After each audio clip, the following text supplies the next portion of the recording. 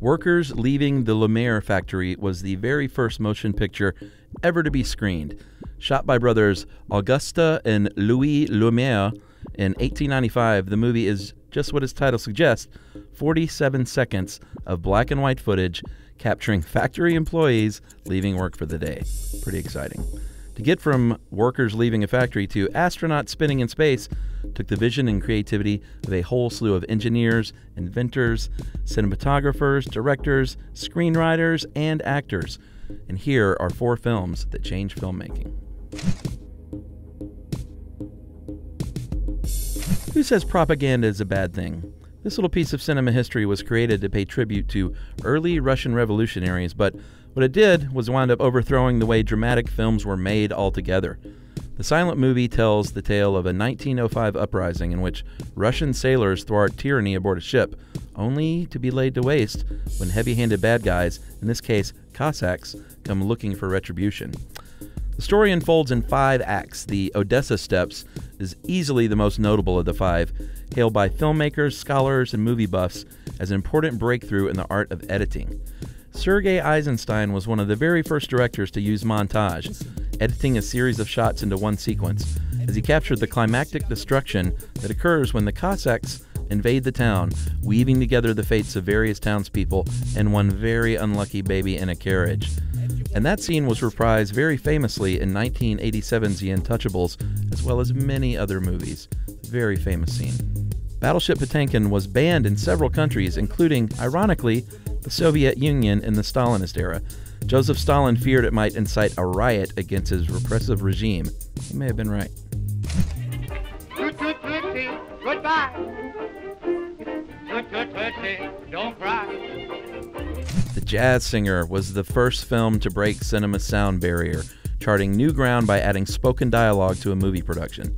That breakthrough was good enough to earn the movie the very first honorary Academy Award for technical achievement. Warner Brothers Studios used what was then a spanking new technology called the Vitaphone.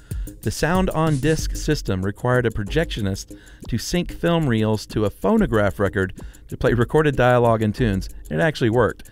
It was an unsteady but very important first step. The Vitaphone songs and some dialogue have been introduced most adroitly. This is what was said by a New York Times reporter in 1927 when reviewing the film. This in itself is an ambitious move, for in the expression of song, the Vitaphone vitalizes the production enormously. See what he did there? Although Vitaphone and similar technologies were soon replaced by sound on film, which was a pretty good idea, it continued to be used for Looney Tunes and other cartoon pictures throughout the 1940s. If you haven't seen Baz Luhrmann's flashy interpretation of The Great Gatsby, don't do it. Instead, spend a couple of hours with Citizen Kane, right? A more gratifying story of the perils of the American dream that was loosely based on the Gatsby book.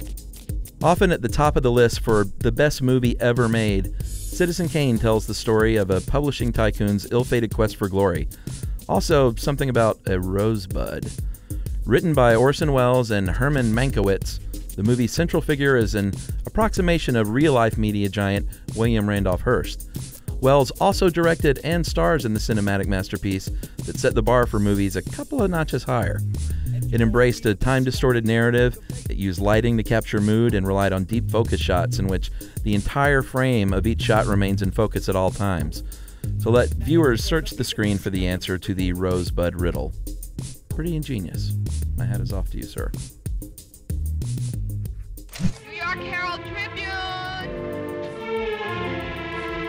New York Herald Tribune! Est-ce que tu m'accompagnes, Harold? Disciples of film, auteurs like Wes Anderson and Quentin Tarantino, might want to spend some time paying their respects to Jean-Luc Godard and François Truffaut. These titans of the French New Wave set the course for their American offspring with a smattering of self-aware films that use new techniques to tell old stories. The French New Wave has influenced all filmmakers who have worked since, whether they saw the films or not. And this is what Martin Scorsese once said. It submerged cinema like a tidal wave. The centerpiece of the New Wave movement, Breathless, is best known among cinephiles for its extensive use of jump cut editing. Director Godard used multiple shots of the same subject from slightly different angles to express the passage of time. The technique also gives the film an edgy, jagged feel, as Godard tells the story of an outlaw, played by Jean-Paul Belmondo, and his love interest, Jean Seberg, on the move. Jump cuts have since become a regularly used way to build tension in cinema. Gangster movie fans might recall that Scorsese employed the very same technique in the closing scene of Goodfellas, as the cocaine-addled Henry Hill drives around Brooklyn and the cops closing in by helicopter. Great scene, great use of jump cuts.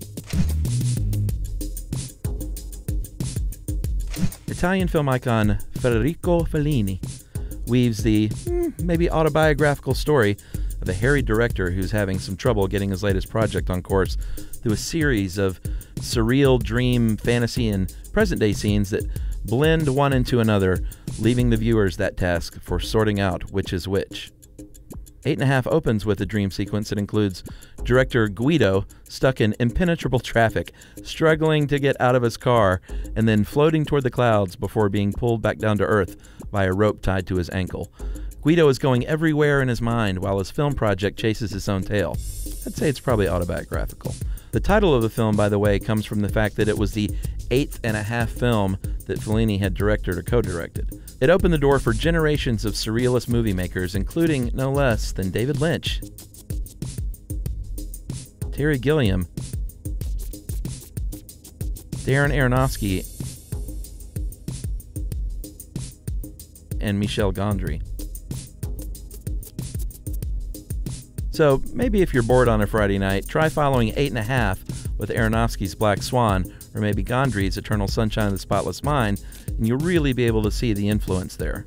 If you want to learn more, you can go to HowStuffWorks.com and see the whole list of 10, or you can listen to our podcast, Stuff You Should Know, because we actually did a show on these 10 films that changed filmmaking. Let us know in the comments.